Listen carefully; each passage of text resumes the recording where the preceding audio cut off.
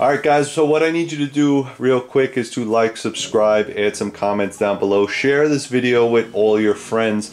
The series is going pretty well, and if you want me to keep it up, I'm going to need that feedback. Let me know what's going on. Go to ThreeRiverBlades.com, purchase a knife for me if you want to support this channel. Also, become a Patreon member. It only costs you $1 a month. So, entrenching tool, e-tool, shovel, that kind of thing. That's what we're going to talk about today. How do I pick the right one? What is the best one for my option? I'm going to tell you, someone that has served in the military for a very long time, that the e-tool that we had issued to us was this one right here. Actually, I'm sorry. That is the new one. This is the old one. All right, this is the old entrenching tool, and I know a lot of people are going to be like, what the, yup, they still have these available. It folds out. You know, watch, because it will pinch your fingers. You can use it in this configuration, which is more like a pickaxe, if you will. So if you need to get through some roots, you can do it that way. Of course, you can also use it in this configuration, and the way it works is you tighten it here, and when you tighten it here, this will lock into place. It actually pulls this slot or piece of steel down, and then you can use it as an entrenching tool. Also, what I have seen guys do is they use this also as a chair. So if you put this in the dirt this way, you can actually sit on it, and I'll let your mind wander as to why you would want to sit on an e-tool, but honestly, it's a good piece of kit. It does have some serrations on this side, and this side is sharpened on one edge. Okay, these are issued to us. They're not overly heavy. They are made of an aluminum / steel construction. I have broke in quite a few of them, especially if you are hitting roots and that kind of thing. What will break is somewhere in here. Okay, so not the shovel itself. This is carbon steel. It is powder coated or whatever they put on there. It will eventually wear off, and you'll see the shiny marks, and then it'll get rusted. But again, it's an entrenching tool. So let's define entrenching tool or military shovel. What is it for? Okay, so a lot of people have seen those videos where, I guess in Platoon, where you took an entrenching tool and you killed the bad guys with it. Okay, that's not really what it's for. It's to make fortified battle positions. It's to dig a foxhole or a fighting hole. It's to go to the bathroom, more than likely. Okay, so if you have to use, you know, if you gotta go poo in the woods, you don't want to just leave it anywhere. You would dig a nice little cat hole and dump it in there. Also, earthworks, that kind of thing. And again, most of the shovels that you will get will be a sharpened edge, because we're not always carrying axes. All right, it doesn't mean that you can chop down a large, massive amount of trees, but if you have shrubs and that kind of thing in a way, you can also use it that way. All right, so this is the one that I was issued. Typically, it would come in this type of configuration. It's this hard plastic GI sheath. It's not really that great. I mean, it works. The one I was issued to, oh yeah, this one has both of them, so you can see it still has the Alice clips on there, and then this one was modified to have Molly clips as well. The US military finally came out with a soft pouch, which again reduces weight, so thank you very much for that. And as you can see, it comes in multi-colors. I think there's a multicam one as well, and a coyote one as well. So you can buy these military surplus. These shovels right here run about 50 bucks, a little bit more. But I will say that it is an overall shovel. If you are looking for something that's really bomb-proof, made for the US military, make sure you buy one of these. They're just called the USGI genuine issue USGI entrenching tool. That's all it's called. You can get them cheaper without the case. So if you have a case laying around, you could just buy them, or you're just going to throw them in a pack. And that's really what it's for, is just to throw it in a pack. All right. So weight on this. Let me fire up my scale off to the side. All right. And I'll put it with the soft pack just so we know. And there's a reason why I'm using weight on here. So you're looking at 2 pounds 11 ounces. 2 pounds 11 ounces, really not that bad, considering that that shovel can actually build you a house if you needed to. All right, so let me put this away. Again, The design is excellent. What I found that broke is right in between here, okay? But, I mean, for its compact size, it works really well. Then, there was another issue, or the newer issue. This is made by Gerber. All right, Gerber, let me just get you a weight since I have everything set up.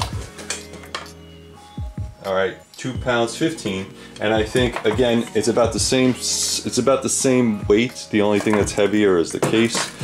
Same design, a little bit smoother, but what this does is the locking nut is at the back, not at the front. Again, that was some of the problem, was that the locking nut would get messed up at the front and it would break. All right, so this is a really nice shovel. I was never issued these. It's more plastic at the end. It gives a really nice handle here. What a lot of guys like with this, if you have this open style, again, this will lock in place if you need it to, is that if you're digging, you can use both hands and then you can dig this way. All right, again, nice e-tool made by Gerber. Military does a lot of contracts with Gerber. Again, it has serrations on this side. It is sharpened, but not as much. I have seen these break as well, to be honest with you. I've seen a couple of videos. I've never personally used this. It feels a little bit more plastic. It's not as loud. I don't know if that makes sense. If you're digging in the forest somewhere, who gives a crap? You know, they're gonna know you're there anyway. Again, you could fold the shovel to the direction that you need to. All right, the Gerber shovels, let's see if I can just fold this. Well, let me get this out of the way. All right, the Gerber shovel, again, is military issue, but I would just buy one on my own.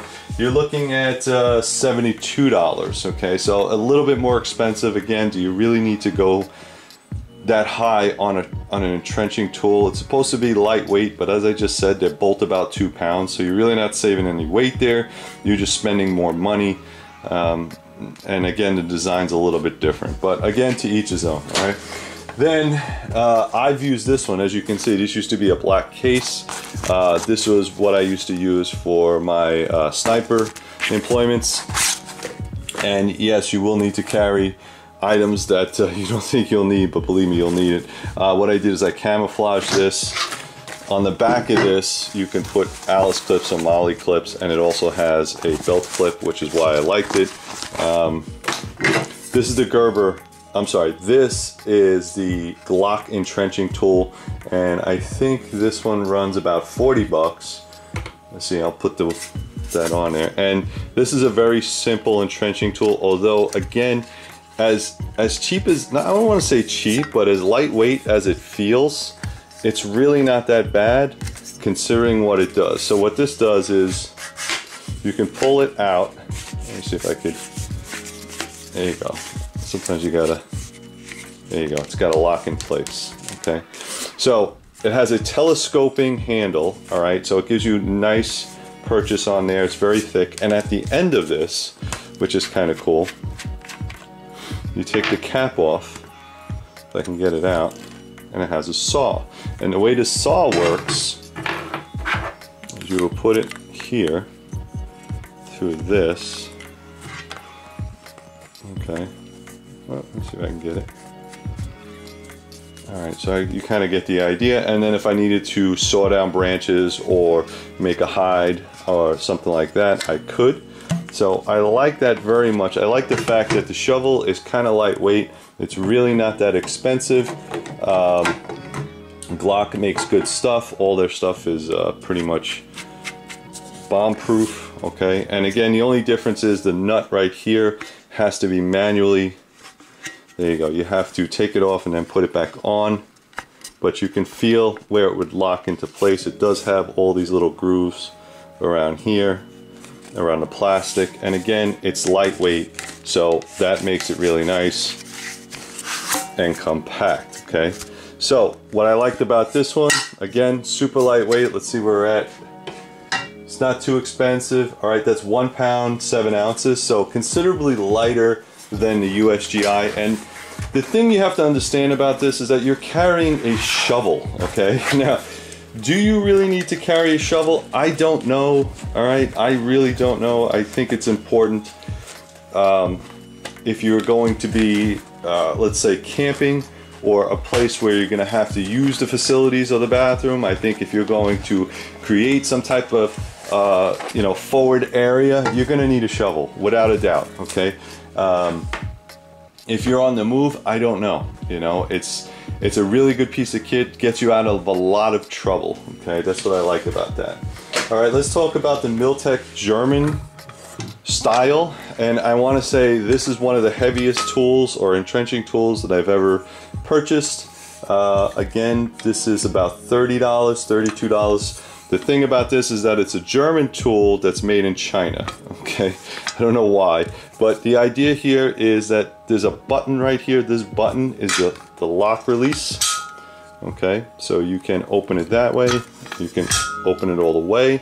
Also, this one actually comes with a pick on it.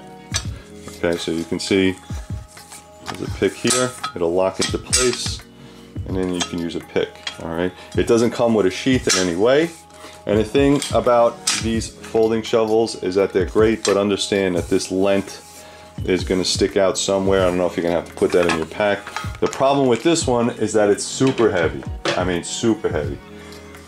All right, so we're looking at 2 pounds, 12 ounces. So it just feels heavy. I mean, this thing is brutal.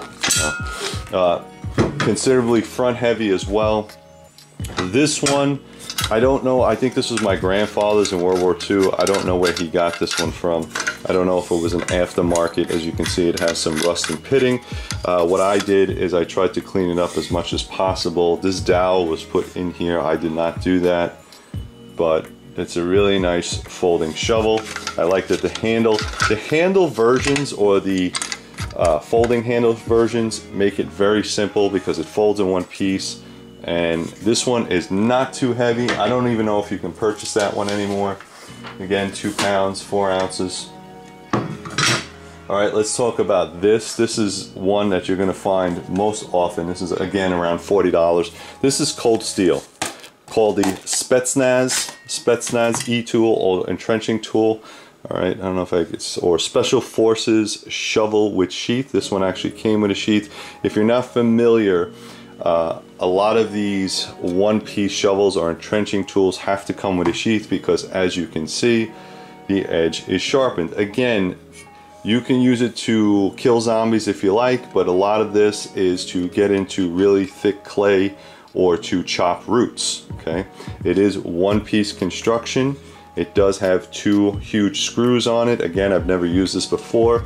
It does have this pommel swell at the end of it so it doesn't slip out of your hand if you were going to swing this like an axe.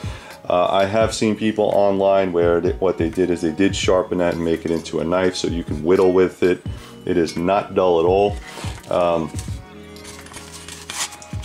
This right here, the sheath is adequate. You can slip it onto your belt or you can slip it here or hang it up like as a dangler. All right, so kind of cool. I don't have an original Spetsnaz shovel or E-tool, but Cold Steel makes a pretty decent one and I've heard really good things about these. So that's kind of neat. And then lastly, and this is the smallest one out of the bunch, is the Condor. Condor makes really good stuff. Again, it's a very small shovel, and again, you're looking at like 50 bucks. Okay, made in El Salvador. This is one of the smallest shovels that you can see. It's super tiny. I don't know how much purchase I would get in here. This is more like a trowel than an actual E-tool. It does have what would be considered somewhat of a saw. A bottle opener, okay, no problem there. It does have sharp edges on 3 sides, and it does have the place to put a foot, although I don't know how you're gonna put a foot there. End cap is nice touch, but again, this is more like a trowel. Okay, so 50 bucks on that. It does come with a really nice sheath, different ways to attach it to your belt, lightweight, El Salvador, really cool colors. The weight on this is about 1 pound 4 ounces. Okay, so not bad. I think it's a little bit too small, to be honest with you. I don't know. Let's see. But yeah, the sheath is really nice. I do like the sheath. But I don't really know if this in a long term, I think in a short term, I think it would be great. There are a lot of people that go hiking and stuff and use those trowels, those orange trowels that are plastic and lightweight, and I know someone's going to mention that. However, I would caution you that those trowels are only good for one thing, and that's to dig a cat hole. So if you got to use the bathroom, you can go use the bathroom. But these are multi-tools. You can use it to cut roots, you can use it for entrenchment, you can use it for combat, you can hurt somebody with it, you can kill zombies, you can kill dinosaurs, whatever it is. These are military grade shovels for a reason. Dig your car out, build fire pits, whatever you need to do. All right, so that's pretty much it, guys.